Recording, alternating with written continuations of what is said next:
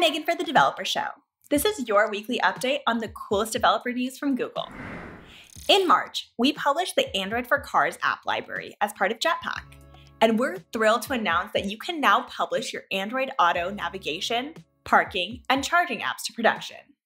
Publishing to production enables drivers to use your Android Auto app on their car screen without needing to sign up for a beta program. Check out the post for a step-by-step guide on publishing your Android Auto app. We can't wait to see what you build. Google Play Console metrics can help you understand your app's performance. Now you can customize and pin the precise metrics that matter to you in a personalized KPI section at the top of your app dashboard. These customizations are unique to you, so you can configure your KPIs however you want without affecting the rest of your team. If you're a student developer and passionate about programming and are ready to use your technology skills to help your community, then you should become a Google Developer Student Club Sleeve. Application forms for the upcoming 2021 to 2022 academic year are now open. Get started with the link in the post. Last fall, we announced early access for AppSheet Automation, a significant addition to AppSheet, our no-code development platform that leverages Google AI to make it easier to automate business processes.